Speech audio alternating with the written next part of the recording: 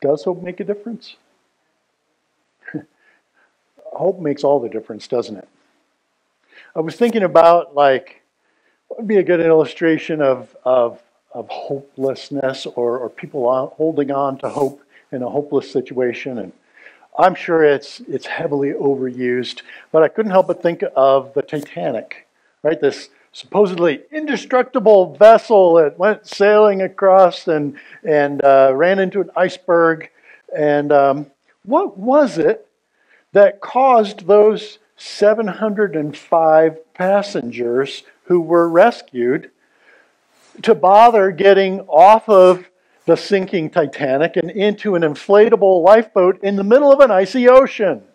Like, wasn't that just kind of prolonging the inevitable? Like, still seems like a pretty hopeless situation to me. What caused them to do it and what allowed them to be rescued was hope. Their hope that the captain's call to a nearby ship had been heard and that ship was going to come and try to rescue them. And so, out of sight, nothing they could see or touch, just something that they believed. Out of hope, they got into those boats, and 705 or 6, depending on which account you read, of those passengers were rescued. Hope. Hope made all the difference. They didn't have hope, they wouldn't have bothered. They would have just gone down with the ship. Well, we know that in Ephesians 2, Paul describes life without Christ as a life without hope, similar to being on that sinking Titanic without a lifeboat, without anybody coming to rescue, just going full bore and waiting to sink. But what we find here in Thessalonians, and what we know and believe to be true as followers of Jesus, is that the hope of the gospel is the promise of eternal life. The hope of the gospel is the promise of eternal life. That's the hope that causes us to get into that life raft. The hope of eternal life. So as we continue on here in Paul's first letter to the Thessalonians, the thing that allows us to keep our eye on the prize, and the thing that makes it possible for us to live out the gospel in these troubling times, is knowing that Jesus has promised eternal life to those who trust in Him. The Thessalonians, remember, had their teaching with Paul, their teaching time, their discipleship interrupted, and so they were falling short in a couple of areas that Timothy discovered when he went to visit them. They were starting to lose hope because they didn't completely understand how things worked in God's kingdom plan. Paul evidently had taught them that Jesus was coming back to take the believers to be with Him, but now some months had passed, and during those months, inevitably, some of their church, some people from their church had died. And they weren't sure how to handle that. What would happen to them? Right? If they weren't going to be alive when Jesus came back, what would happen to them? They wouldn't be around when Jesus returned. Had they trusted in Him for nothing? And you can see where that spiral would quickly take you to, what about me? What if I die before Jesus comes back? You can see how that complete hopelessness was lurking just right on the horizon for them. Paul wrote to remind them that the hope of the gospel is the promise of eternal life, not just for the living, but also for the dead. He reminded them of the basis of our hope.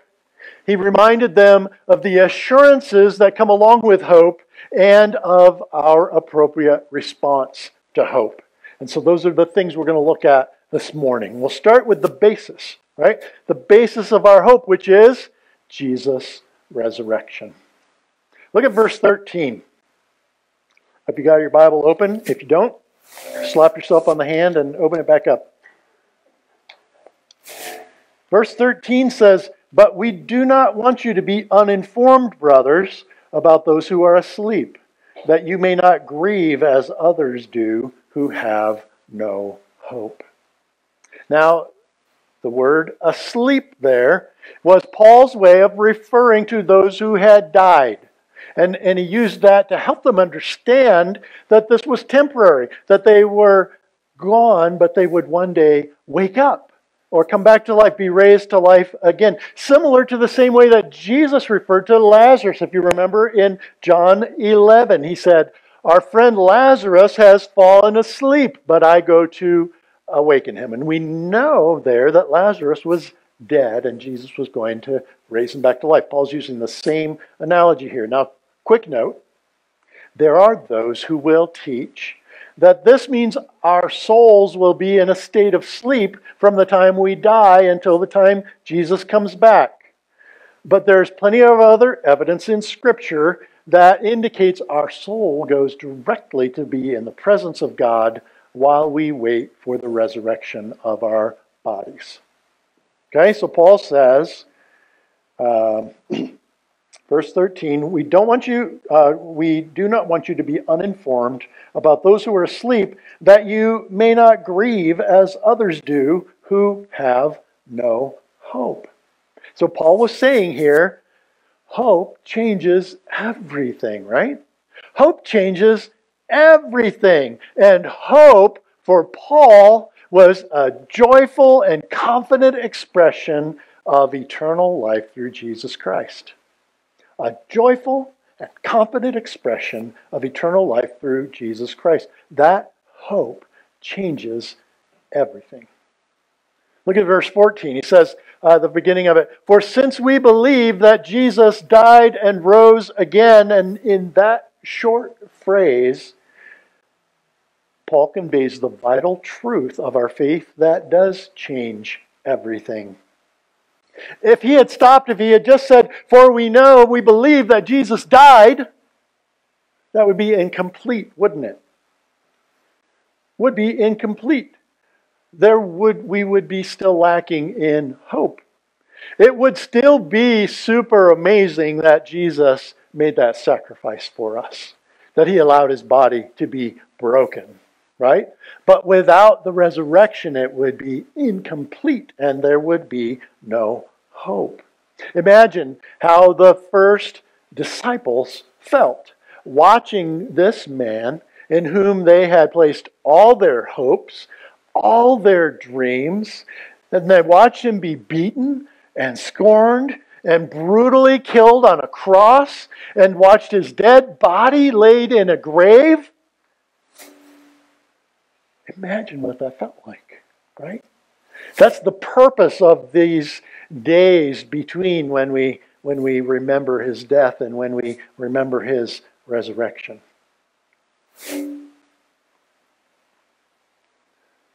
But then, imagine how everything changed 3 days later when they saw him alive again. Completely changed. That changed everything. And so the phrase, "we believe that Jesus died and rose again," is the basis for our hope.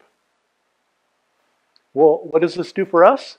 Paul goes on to say in the second half of verse 14, "Even so, through Jesus, God will bring with him those who have fallen asleep," right? Those who have died in him. Because Jesus rose again, defeating death once and for all, we now have the hope of eternal life, and not even a physical death, which is only temporary for us, can take that away. He goes on in verse 15 and says, "For this we declare to you by a word from the Lord, that we who are alive, who are left until the coming of the Lord, will not precede those who have fallen asleep." Right? So there's no distinct advantage to still being alive when Jesus comes back, because the dead in Christ will rise, and not except for, but and those who are alive then will also join him. Paul promised hope for both. Both for those who had died trusting in Jesus and for those who continue to live trusting in him until he returns. And so the basis of our hope is the resurrection of Jesus.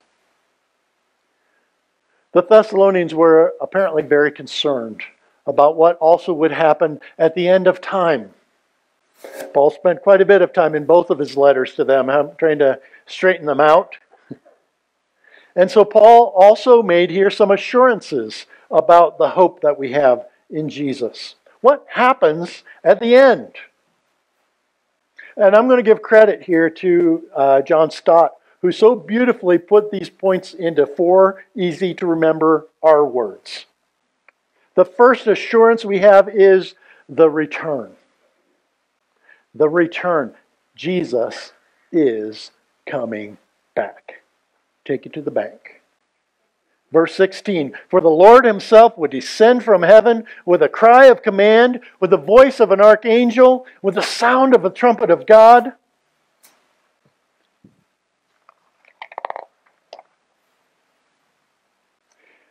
Now, there are lots of different opinions about the what and the how of Jesus' return, and that is a great discussion for a different day.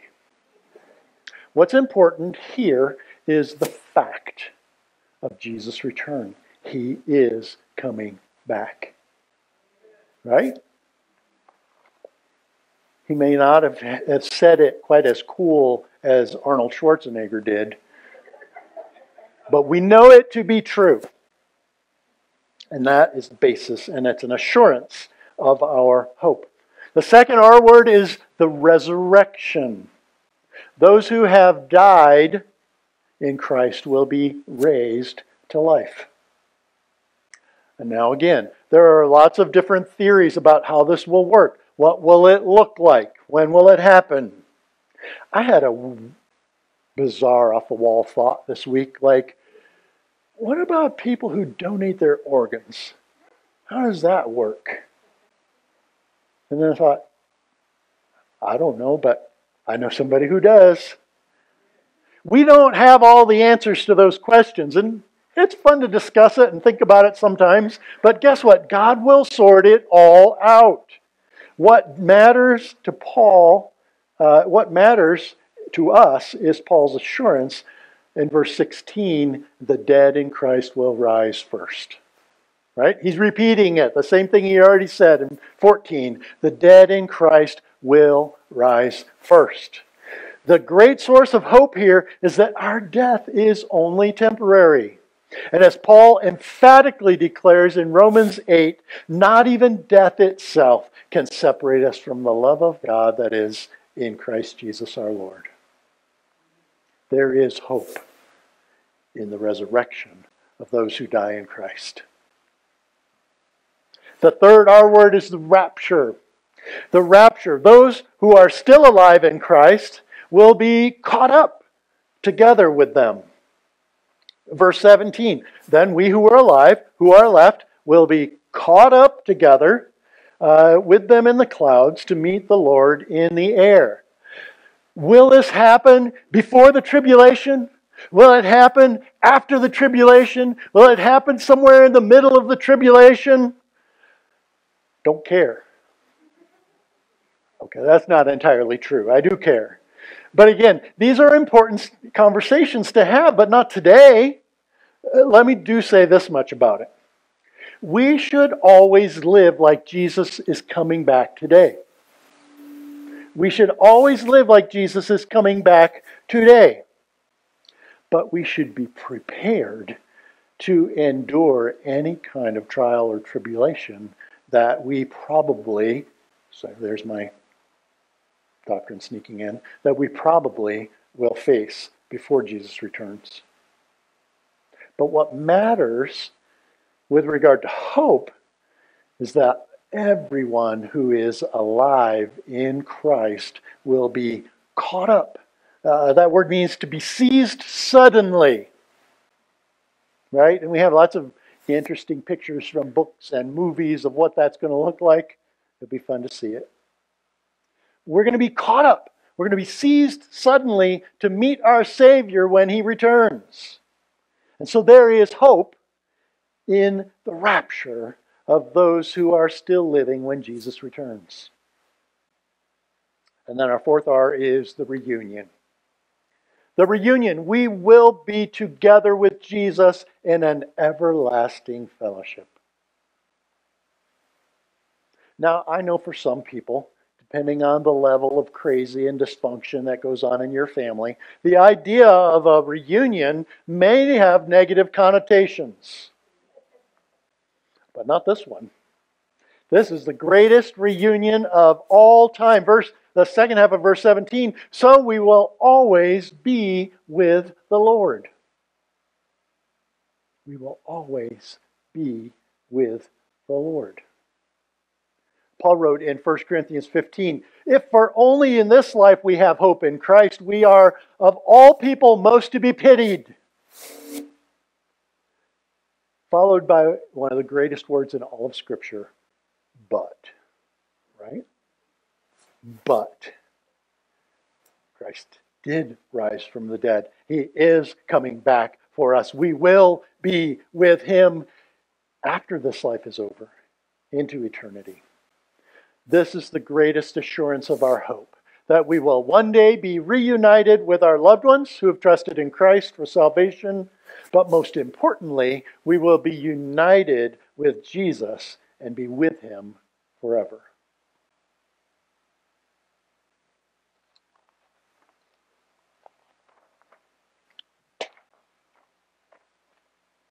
There is hope in the reunion with Jesus and with other believers. So all those assurances of hope, right? There's hope in Jesus' return. There's hope in the resurrection of the dead. There's hope in the rapture of the living. There is hope in that great reunion with Jesus and other believers. Well, then how do we respond? What hope difference does hope make in our lives? Paul gives us some ideas here, but first and foremost, important, is trust Jesus. Right? Put your faith in Him. Believe in Him. If you've never done that before, I ask today, what are you waiting for? Right? What are you waiting for? Come and find me. Find Pastor Chris. Find one of our deacons. Find anyone who's sitting next to you. And just let them know, I want to give my life to Jesus. I want to trust Him. I believe that He died to pay the penalty for my sins. And that if I believe in Him and trust in Him, that I will live again with Him someday. Trust in Jesus. Second, Paul tells us, we go all the way back up to the beginning of the passage, verse 13. Be informed, right? Be informed, Paul said. We don't want you to be uninformed about these things. What we believe is important.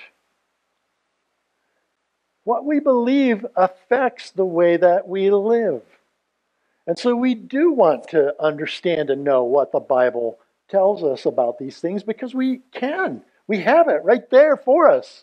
And since we're reading it prayerfully every day as part of the mission of our church, we should be learning from it and growing in it and understanding more and more as we go. That's part of what the Holy Spirit does for us. So be informed. Continue to study. Right? Even about some of these end time things, like form an opinion. Discuss it with other people, maybe who disagree with you. But at the end of the day, hug each other and go on with your life, right? And we'll see. I've always said, when we get to heaven, there are certain issues that Jesus is going to let us know who was right and who was wrong. And for about a half of a millisecond, we'll look and maybe think, oh, I was right. And then we're going to go on with eternity. And it won't matter. So it's important to think, it's important to study, it's important to be informed, but not important enough to divide us. Third response to hope, grieve differently. That's the second half of verse 13 that Paul instructs us.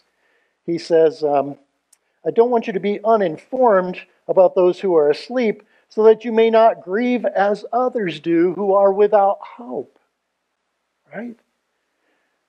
It doesn't say don't grieve. Right? We grieve. We took some time a few weeks ago to grieve the loss of our brother Eric.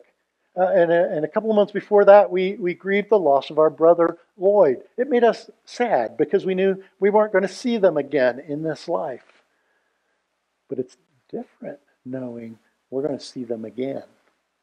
We will have that great reunion because they're going to be resurrected and we're going to be either resurrected or raptured, depending on when Jesus comes back. So we grieve differently than those who have no hope. And I think another part of that is to help those who are grieving to understand grief. And then, fourth, encourage others. And for this, we jump down to the last verse, verse 18. Therefore, Paul says, encourage one another with these words. Hope. Words of hope are encouraging, right? Words of hope bolster us. They lift us up. They pull us out of discouragement and depression. They help us to get onto the life raft, right? So if you know the people who haven't put their trust in Christ, who are living without hope in this world, bring these words of hope and get them on the raft. Help them to put their hope in Jesus. Because the hope of the gospel is the promise of eternal life. Musicians, why don't you come on up? Sometimes this life feels like those last moments of the Titanic. Right? Cruising along, everything's great. All of a sudden we hit the iceberg, our hull is split and filling with water, and we're destined to sink to the bottom of an icy ocean. But for all of us who've trusted in Christ, to all of us who have believed in the power of His death and the power of His resurrection to defeat sin and death, the hope of the gospel is the promise of eternal